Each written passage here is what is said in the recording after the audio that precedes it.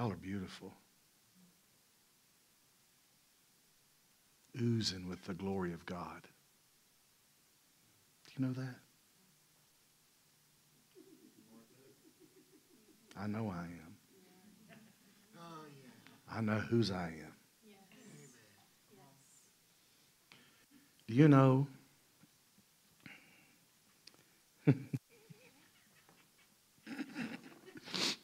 It's about 5 months ago that I got wrecked. When I was coming back from the opportunity to plug into my spiritual father and my apostle. And God spoke to me and said, "What is your job?" And I said, "I'm a pastor. I'm a husband." "You are, but Dad? Well, I'm an evangelist." I threw a couple things at him. And they were all, "Yes, but that's not your job. That's who you are."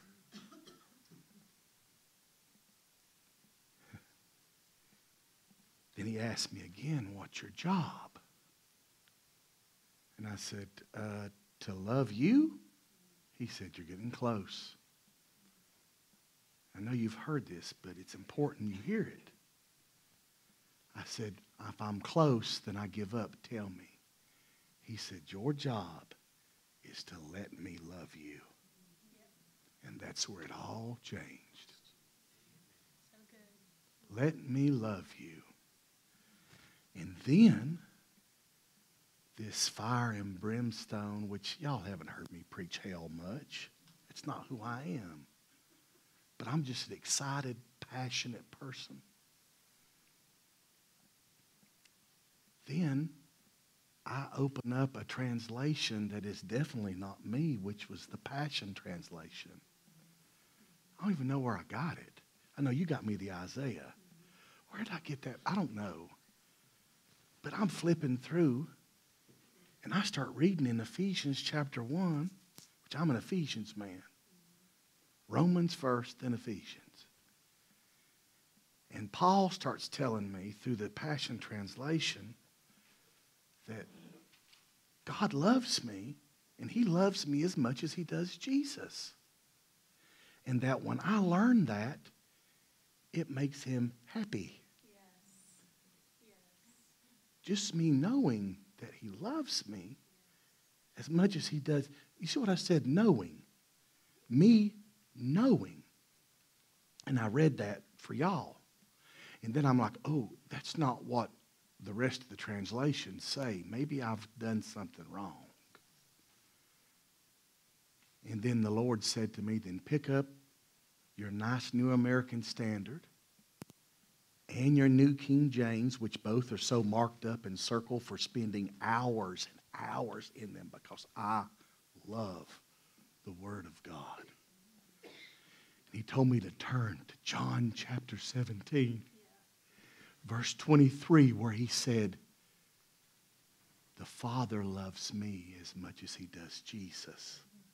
Now, understand, I knew God loved me, but I never knew that he loved me as much as he does Jesus.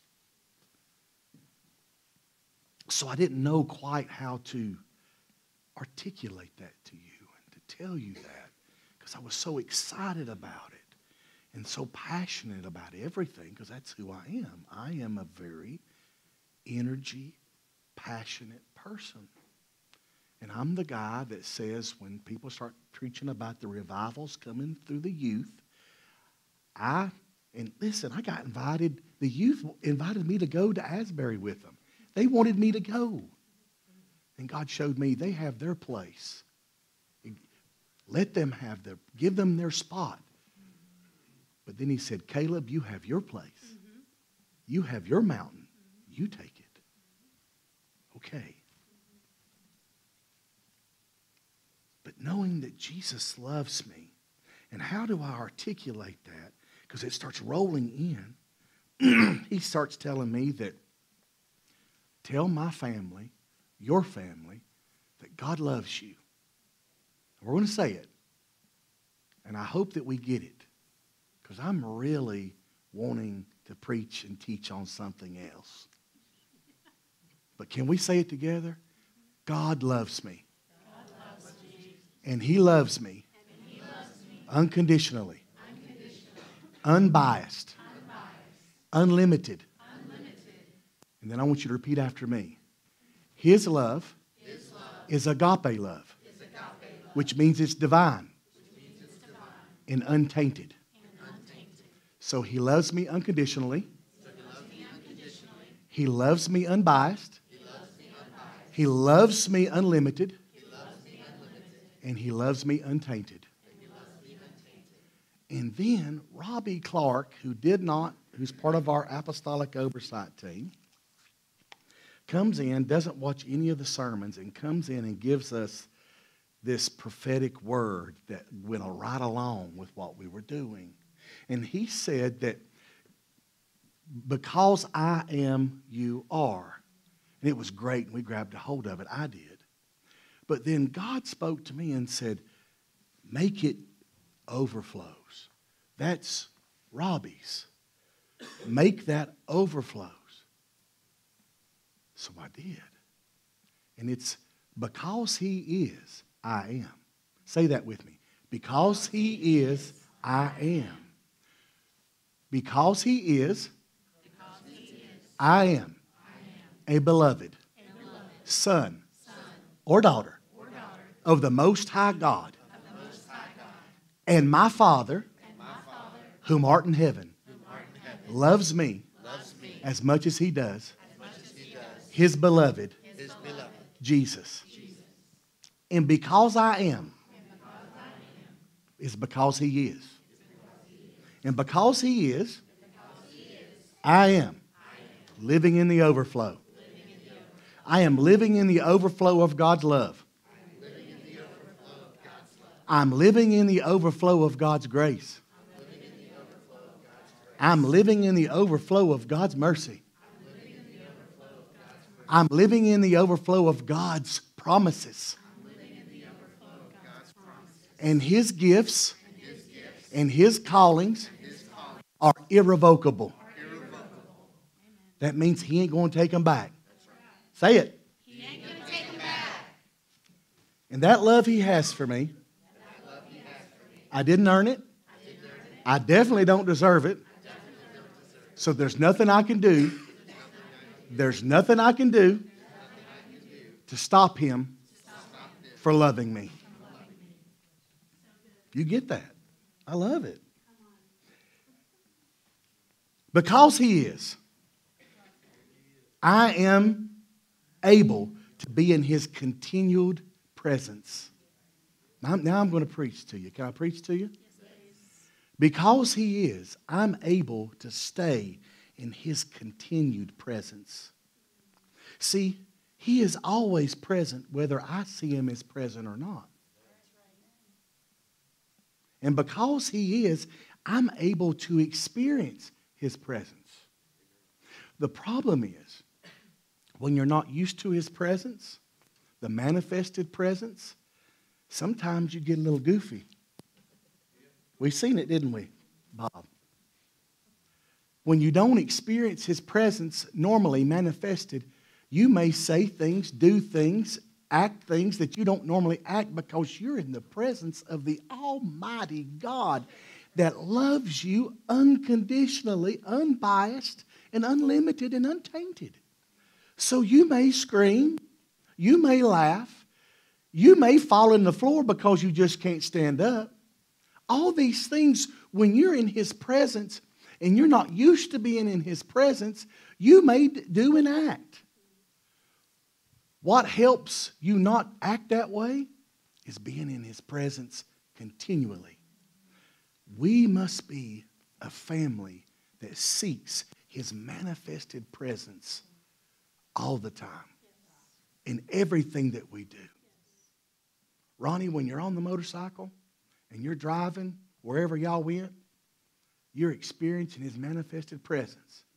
So if you want to act goofy and shout and cry and whatever He wants you to do, whoa, whatever that is, Hey, whatever that manifested presence, you just do it. Hey, that's His manifested. You act the way that you want to act because that's you and your Father, you and your Jesus, and you and your Holy Spirit. Because He is, I am able to walk with Him. Say that. Because He is, I am able to walk with Him. Because He is, I am able to experience His manifested presence. And I can act as goofy, giggly, bubbly as I want to. I don't care. I'm all sold out.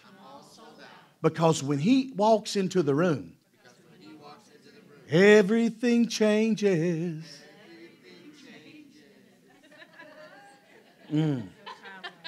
Ooh. I'm going to tell you something. I don't know about you, but I feel the manifested presence of my Father in this room. His Son, Jesus Christ, and the Holy Spirit. I feel Him. And those that know me, this is not how I act. I've had an encounter.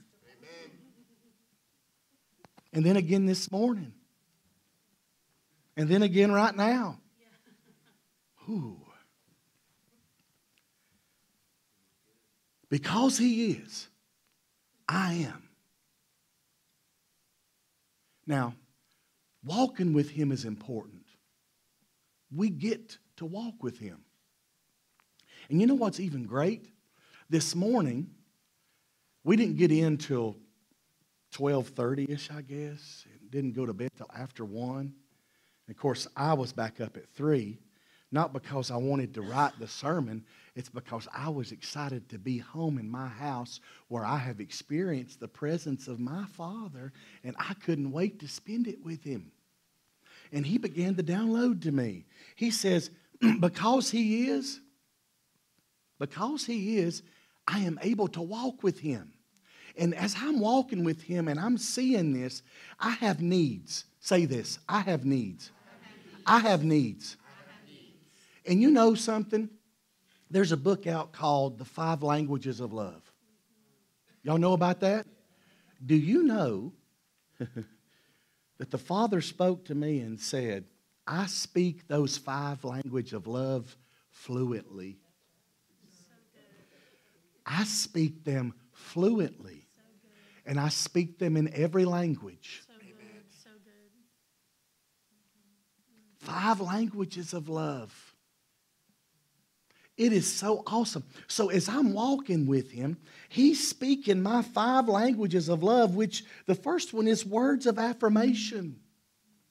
He is speaking words of affirmation to me from Jeremiah 31:3 and says, I have loved you with an everlasting love.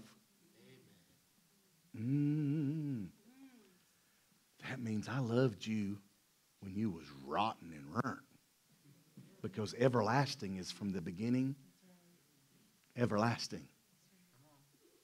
I have loved you with an everlasting love. What a word of affirmation. He also says in Isaiah 43:1, fear not, for I have redeemed you and have called you by your name, not a number. My son has a name, but he's a number right now. And his number is 1248109. When I want to send him something, I have to put his number. Some of us, we're known by our numbers, whether it's our Social Security number, or when Bob and I were at lunch yesterday, I was 42 and you were 41. Big mistake. Big mistake. But we're not called by a number. He calls us by a name. See, the enemy, Satan, wants to call people by numbers, and he will give a number. But our Lord calls us by name, and we know His voice. What an affirmation. Isaiah 43:4 says, since you were precious in my sight, you have been honored. and I have loved you. Therefore, I will give men for you and people for your life. What words of affirmation? Psalm 139 says, you, Chip, are fearfully made, wonderfully made, and saw who created me to be before I became me. He saw to me that I am to be me, that I was going to be Chip Plemmons and not a number, and he saw it before I did. Talk about words of affirmation. He also says words of affirmation like, I am God's masterpiece. What a affirmation. See, the problem is the world tells us likewise, opposite. You are this and you are that. You don't like the way you're made, you can change it. We are fearfully and wonderfully made. And he calls me a masterpiece. Whether I'm thin or fat. Whether I'm got a bunch of hair or bald. Whether I'm smart or not knowing. Not dumb, because I'm not dumb.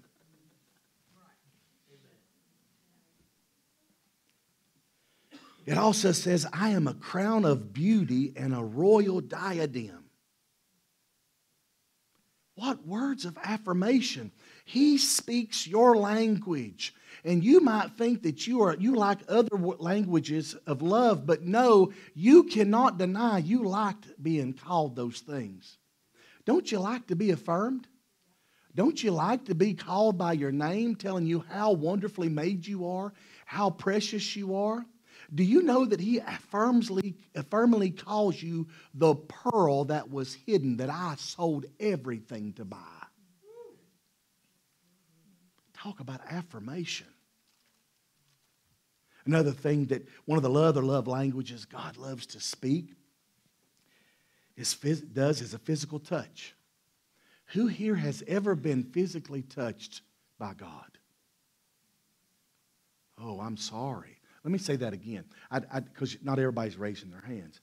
Who here has been physically touched at one time by God? Would you raise your hand? That's better. Physically touched. Well, I can tell you this. I remember as a little boy that I was laying in the bed one night, and y'all know what I wanted to be when I was little. Y'all remember that? Ric Flair and Oral Roberts. Crazy. It's little boys, you know. Woo! Praise Jesus. Something good is going to happen today. Greater is he that is in me than he that is in the world. Yes. Woo! But I was a little boy, and I had not yet known Jesus as my Savior. So I was still a sinner. I hadn't asked him to be my Savior. I was little. And I remember holding out my hand saying, if you're real, God, I want to feel you. And if I hold my hand here long enough, I feel his hand. He still touches me. He touched me on that night in Lakeview Mobile Home Park. I'll never forget it. And the last thing I want to talk about, and I'm going to finish with this, and this is what the message is a little bit about. I'm not going to take your time. But the last thing that he does as far as a love language is quality time. My wife loves gifts, but she loves quality time more. Quality time. Remember what I said? Because he is, I am able to walk with him. Do you know that you were created? I want to call you Sabrina Michaels, Bree. Sabrina Freeman. You were created because he wanted to spend quality time with you. And see, we think, and I may get excited. I may get excited about this.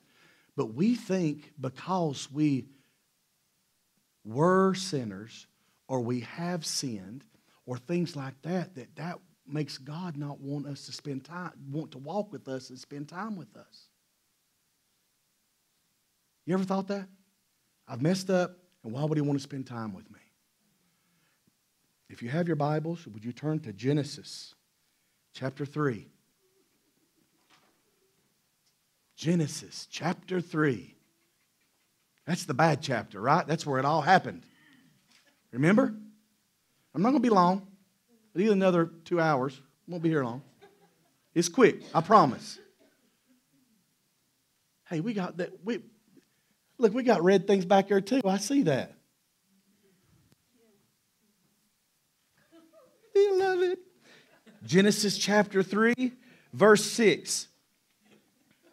Are you ready? This is the bad chapter. This is when it all happened. 2 Thursdays ago, I preached on the scariest book in the Bible, which is Revelation. It wasn't scary for us, was it? And now I'm going to the saddest chapter in the Bible. And I want you to listen to this. When the woman saw that the tree was good for food, and it was delight to the eyes, that the tree was desirable to make one wise, she took from its fruit and ate, and she also gave it to her husband with her. He was with her, by the way. He let her. He could have stopped her. And he ate. Then the eyes of both of them were open, and they knew that they were naked, and they sewed up leaves together and made themselves loin coverings. Stop. Let me ask you a question. Can I ask you? Is God sovereign? Yes. I'm going to ask that again. Is God sovereign? Yes. Is God all-knowing? Yes. Is God omnipresent? Yes. He is everywhere all the time. Was He everywhere all the time in the beginning? Yes. Was He all-knowing in the beginning? Yes. Did He know what had happened? Yes. Did He knew already that they had sinned and fell? Yes. Did He know that? Yes or no, family? Yes. Then what in the world did He do to show back up to walk with them in the garden? He knew that they had sinned, but He still came to walk with them in the garden. He still desires to walk with you in the garden in the cool of the day. It doesn't matter your sin. It doesn't matter what you're going through. It doesn't matter if you think you've let Him down. He still wants to walk in the garden with you. Yes. That's why that little bitty 6-7-year-old boy stuck his hand out, and Jesus Himself, it's warm by the way, put His hand in mine because He always wanted to be with me. I was created for the purpose of Him spending time with me. The saddest book in the Bible, they sinned, they fell. Verse 8 says this, Pastor Mike, then they heard the sound of the Lord walking in the garden in the cool of the day like He always did. He knew that they had sinned, but He said, I'm still wanting to walk with you. I'm still wanting to spend time with you. Yes. But guilt and shame is still doing the same thing that it did then, it's doing now. Right. That's right. That stuff was paid for. Well, that was Adam. Okay. Yes, it was Adam. And he showed up. But evidently Enoch didn't get the memo. Fast forward thousands of years to David. David slept with Bathsheba and had her husband killed. And he still called a man after God's own heart. So much, there are not any of those here, but we used to have a growth group down in Silva. They thought David was this sweet man that was a man after God's own heart. They knew nothing about him because they were young. I told them, I said, you need to go. I'm your pastor. You need to. Aaron LaFosse, I love you, sir. Call me. I love you. You are an area changer, sir. We love you. They didn't know. So I said, you need to go read Samuel and find out what happened. Those kids, including Matt Brantley, God bless Matt Brantley. Matt Brantley would tell you he come back and he was mad. They let David was a murderer and he was an adulterer and he was a liar. Why in the world is he known? Because that's God. God wanted relationship from the beginning. Even though Adam had sinned, God knew it, but He still chose to want to walk with Him because we were created for quality time with Him. Period. Period. If I had a microphone, I'd drop it. We were created. We must be crazily hungry. I can't think of the right vocabulary word, Raymond. Ravenous, desperate, crazy desperate for the presence of God. Because the song says it, but we know it. When He walks into the room, everything changes. Ooh, when He walks into the room, everything changes. You know, when He walks on the outside of a cave, everything changes. So much that He called a man by his name and he came forth from the dead. And we know why He called him by his name, because if He'd have said, come forth, we'd have been a bunch of dead people walking around.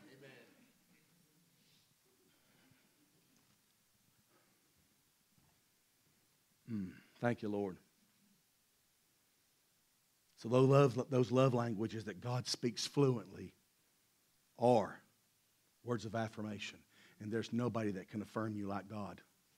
Stop looking to your wife, your parents, your children, the people you work for, the people that you come in contact with, the people that lead worship, the people that are your principals, the people that are in your life. Stop looking for them for affirmation and look to the one that only knows how to really affirmate you. Affirm you. Thank you. I'm getting better. All the school teachers just cringed when I said that. I'll make them up as I go along. Huh? Oh, He does, and some of y'all do too. Thank God. Stop looking for others to affirm you.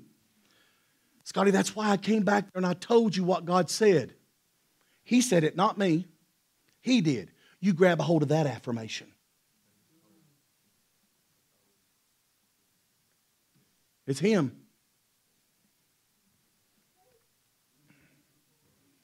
The second one, like I said, was physical touch.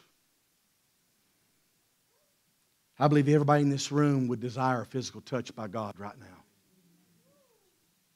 Everybody here needs a touch. Some of you need a touch for healing. Some of you need a physical touch. Some of you need a spiritual touch. Some of you need a soul touch. Some of you just need a touch for hope.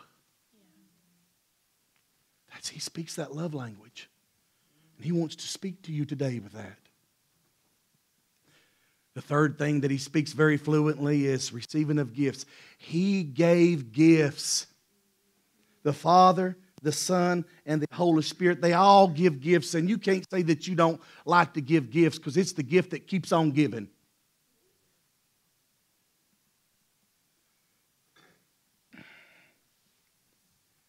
The fourth was acts of service.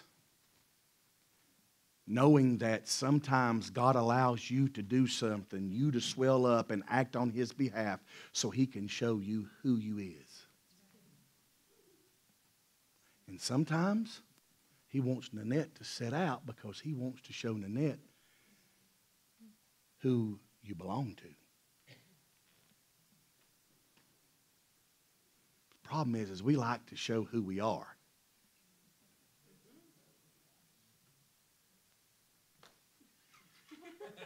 Take that chest down.